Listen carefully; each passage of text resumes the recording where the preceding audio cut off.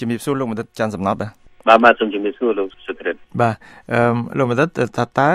វចនាក្រមដែលយើងនឹងបង្កើតនៅពេលថ្មីនេះដែលយើងនឹងចេញផ្សាយបើសិនជាពាក្យពីរនឹងត្រូវទាំងពីរយើងទៅសេទាំងពីរឬក៏យើងកំណត់យកតែមួយ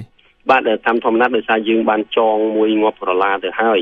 ថាចំពោះអក្ខរាវិរុទ្ធយើងអត់កែប្រែយើងមិនរកខុសមិនរកត្រូវមិនដេញដោទេគឺយើងប្រកាន់ទៅតាមអ្វី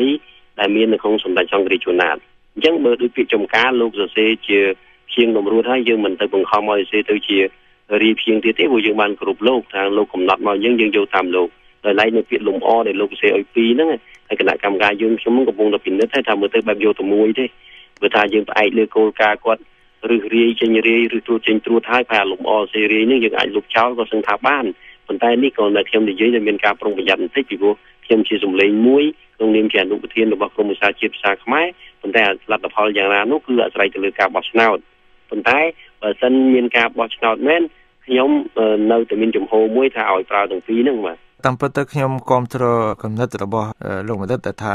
បើសិនជាពាក្យពីរហ្នឹងវាមានន័យខុសគ្នាទោះបីយើងបញ្ចេញសម្លេងដូចគ្នាក៏ដោយយើងគួរតែសរសេរពីរដូចជាពាក្យថាអំបែងអញ្ចឹងពាក្យថាអំបែងមានព្យាង្គរាយផងព្យាង្គត្រួតផងប៉ុន្តែន័យខុសគ្នាដូចពាក្យសំអាងអញ្ចឹងដូចលោកមនិតបានមានប្រសាសន៍ពីដើមមកអញ្ចឹងព្រោះពាក្យពីរហ្នឹងមានន័យខុសគ្នាវាចេញមកពីឬវាខុសគ្នាអញ្ចឹងខ្ញុំជឿថាគួរតែទុកទាំងពីរពីព្រោះវាន័យខុសគ្នាបាទគ្រាន់តែយើងទុកប្រព័ន្ធសំណេរទេណាមិនទុកសរសេរពាក្យមួយសរសេរជាពីរទេយើងទុកប្រព័ន្ធសំណេរហ្នឹងទាំងពីរឲ្យនៅហើយសួរថាទៅពេលណាដែលពាក្យមានសូរបែបដូចគ្នាណាមួយណាសរសេរជារីព្យាង្គមួយណាសរសេរជាតម្រួតព្យាង្គក្នុងករណីនេះខ្ញុំគាំទ្រលោកសុធារិតទៅវិញបាទថាត្រឹមត្រូវណាស់ការយល់ឃើញបែបហ្នឹងពីព្រោះការលុបបំបាត់ប្រព័ន្ធមួយចោលហ្នឹងដូចយើងកាត់ដៃមួយខាងមកយើងចោលអញ្ចឹងបាទដៃឆ្វេងក្តីដៃស្ដាំស្អីការសរសេរជារីព្យាង្គក្តីជាតម្រួតព្យាង្គក្តីគឺសុទ្ធតែជាបទខ្មែរយើងទាំងអស់ហ្នឹងអានេះខ្ញុំបើកវងកញ្ចក់បន្តិចថាការដែលគេចង់លុបការសរសេរតាមបែបរីព្យាង្គហ្នឹងអ្នកដែលមានគេហៅថាការរង្គៀសចិត្តខ្លាំងទៅលើការសរសេររីព្យាង្គហ្នឹងនាំឲ្យមានការបកស្រាយច្រើនណាស់ហើយមិនត្រឹមត្រូវផងនេះខ្ញុំឃើញនៅក្នុងទូទស្សន៍បាយ័នថ្ងៃមួយនោះគឺមានលោកជំទាវអនុរដ្ឋលេខាធិការម្នាក់ខ្ញុំមិនលើកឈ្មោះទេគឺមានសំណួរនិស្សិតមកពីកំពង់ធំសួរថាមើលកម្រសរសេរមិនសរសេរតាមបែបរាយព្យាង្គឬតម្រួតព្យាង្គនោះតែសរសេរយ៉ាងម៉េចទៅដោយខាងនិស្សិតសួរមកពីខាងកំពង់ធំនោះគឺគាត់បានប្រាប់ទៀតថាខ្លះសេកដាក់សអំនឹងរោហើយមួយទៀតសេកម៉ូជង្រោ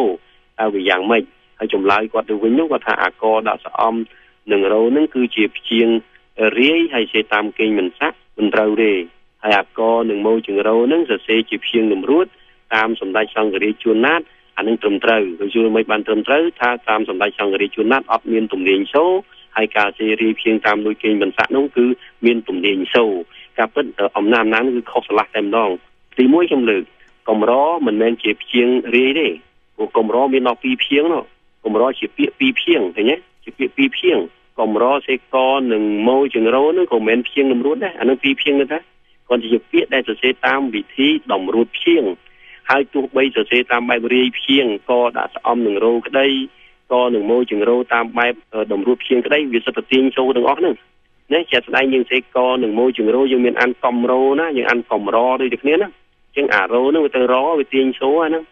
ហើយយើងមិនបានសរសេរដាក់សញ្ញាសម្រាប់ពីនៅលើជើងរោឯណាជាងអំណាចមិនត្រូវទេ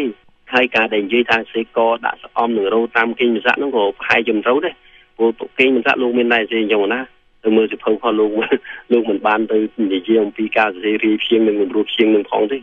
នេះជាឧទាហរណ៍មួយដែលខ្ញុំលើកថាការដែលយើងយល់អត់ច្បាស់ហើយយើងលើកទៅ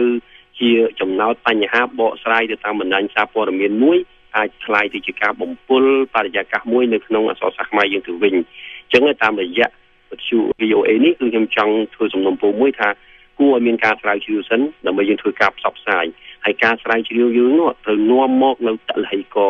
សមត្ថកម្មច្បាស់លាស់ចាំយើងផ្សព្វផ្សាយនិងធ្វើការអះអាងជាជាងយើងផាត់ពណ៌សម្បោទៅឲ្យក្រុមអ្នកអក្សរសាស្ត្រខាងនេះខាងនោះលើកទងប្រយុទ្ធនាំមកខ្លាយទៅជាសង្គ្រាមបកាហើយមានការបែកបាក់ខាងផ្នែកអក្សរសាស្ត្របាទ